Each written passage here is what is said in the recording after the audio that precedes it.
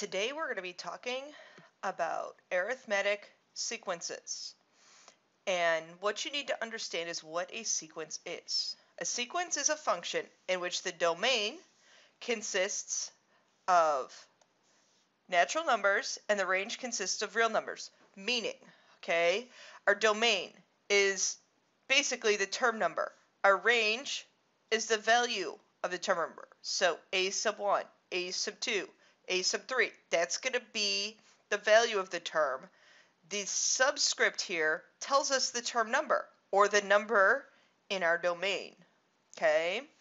A finite sequence has an end to it, versus an infinite sequence goes on forever.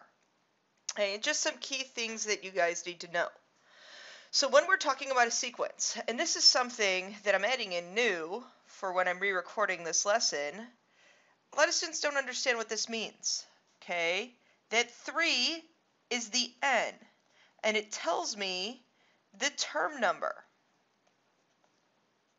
Okay, so we're talking about term number 3 here. So we're talking about term number 3. 78 is the value. Is 78. So that's the actual output or the range, the value of our term. Now there's a specific type of series, arithmetic sequences and series. Sequences is the list of numbers. Okay, that's a list. We're going to spend one day on that. And then series is when we add up all of the numbers in a sequence. And in this case, the difference between the consecutive terms is constant for an arithmetic sequence. Meaning, how do I get from 3 to 1? 1 minus a negative 3 is 4. I add 4 to get to the next term. Does that hold true for all of our other terms? That is true. 4. One of the things that we're going to be doing in this section is we are going to be writing an equation or a rule. Okay, so a rule is the same thing as an equation for this sequence. Okay, so let's look at this. Let's look at this. Our first term. First term, that's what that sub 1 means, is negative 3. To get to my second term, we took our initial term, our first term, and we added 4 to it. To get to our third term was 5. We took our initial term, negative 3, and we added 4 once, twice. So we added 4 2 times. Our fourth term, which is 9, we took the 9, I'm sorry, we didn't take 9. Marnell, get with the program. We took the negative 3 and we added 4 to it 1, 2, 3 times. To get to the fifth term, which was 13, we took our initial term and we added to it 4, 1, 2, 3, 4 times. Something that I want you guys to notice. How does the term number, or our n, compare with that number that we're adding the common difference to? Okay, that 4 is standing for our common difference. This is standing for our first term. That number is 1 less than our term number. So that number is 1 less than our term number. So our rule, okay, this is how we're going to write an equation for any arithmetic sequence. You need to memorize this formula. So don't ask me in class. I know you guys are going to ask me in class. Don't ask me in class. We need to memorize the formulas. And I'm going to look at you and I'm going to say, rewatch the video, dude. Okay? I'm telling you guys this stuff. I sure hope we're paying attention.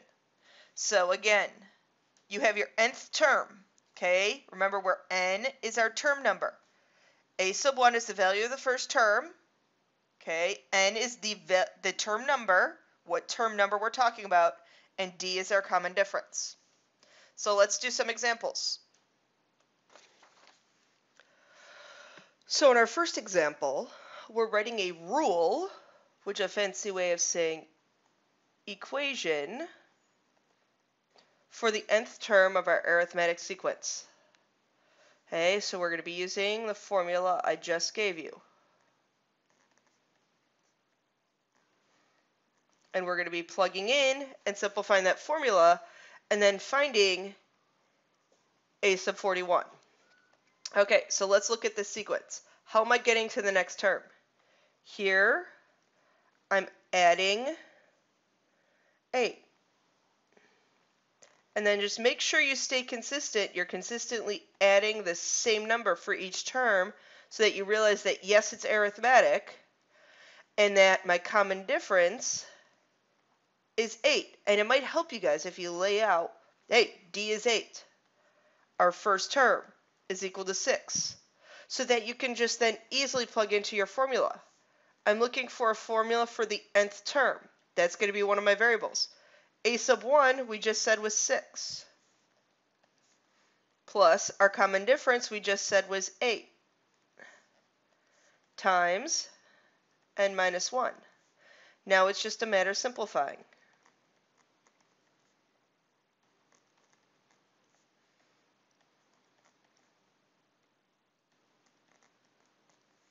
So this is our first part.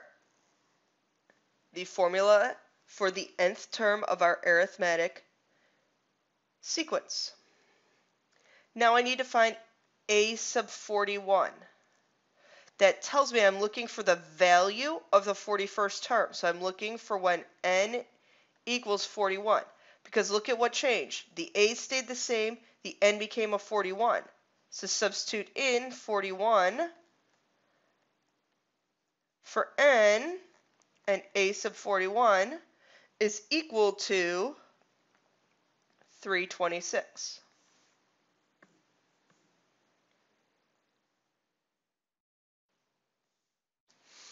Write a rule for the nth term of our arithmetic sequence. Okay, I give us D, and I give us two things in this. A sub 14 equals 46. That 14 is telling us our n. That 46 is telling us the value of the nth term. What was that nth term? Our 14th term. Okay, so filling into the formula. And I recommend that you guys write down this formula a lot to help you memorize it, because we're going to have a few formulas in this chapter. Okay, value of the a sub n. The value of the 46th term, I'm sorry, of our 14th term is 46. We don't know a sub 1. They gave us our common difference was 4. Now we plug in n. N was 14 minus 1. So solving for that, we get a sub 1 to equal negative 6. So now again, a sub n is equal to a1 plus d times n minus 1. Okay, so now plugging into this, we have our first term we found was negative 6. We know our common difference was 4 times n minus 1. Simplifying that equation out, we get this.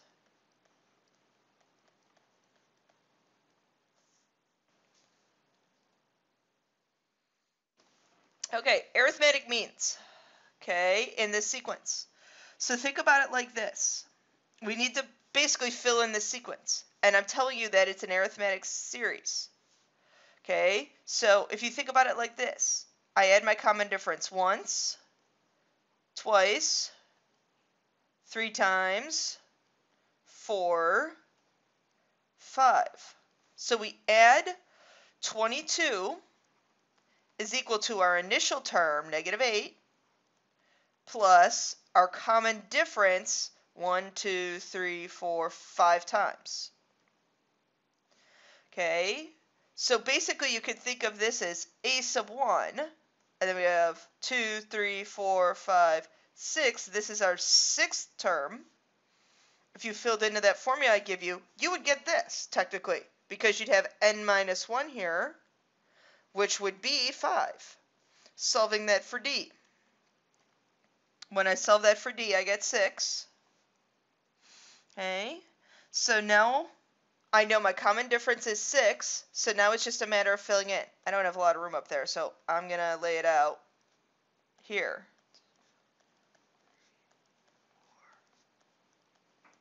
Okay, so I add 6. That's going to be a negative 2.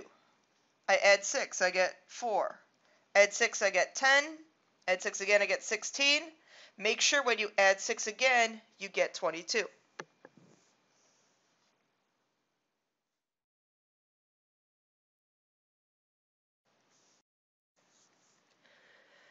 In this example, we are writing a rule. Again, remember, rule means equation for the nth term of an arithmetic sequence where the 7th term is 34 and the 18th term is 122. So that means that a sub 7, because 7th, remember, means n, is equal to 34, and the 18th term is equal to 122. And again, we're going to be using the same formula because I'm writing a rule, I'm writing an equation.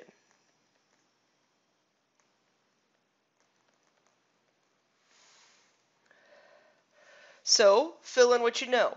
Remember, a sub n stands for the value of that term. The value of that term is 34. A sub 1 we don't know. N is 7 because that's our term number.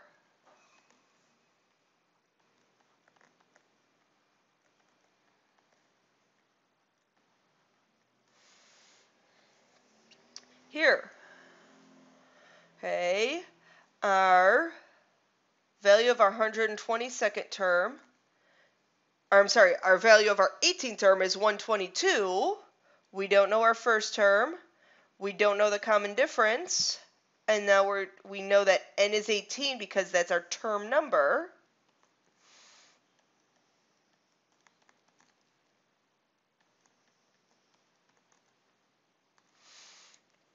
So now we have two equations. And really we have two unknowns because we have d and we have a sub 1. So solve this system of equations simultaneously. I think it's easiest if we multiply one of the equations by negative 1 because that would make your a sub 1 term negative, and when we add them it's just going to cancel. So I'm going to leave the blue one alone, and the red one I'm going to multiply by a negative 1.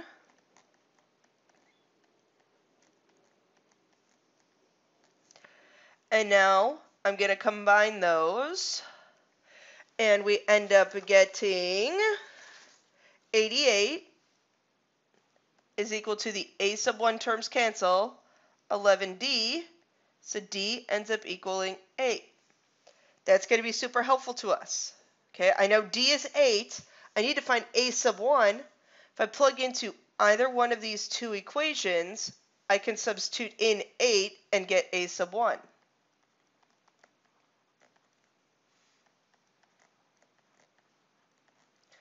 So solving for a sub 1, we get negative 14.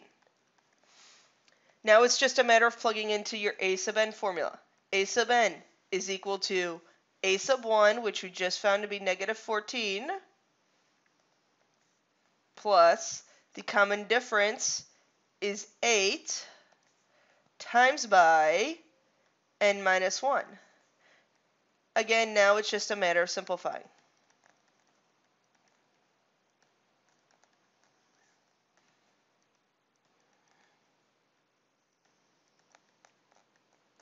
And we simplified, and we have our rule or our equation for our nth term.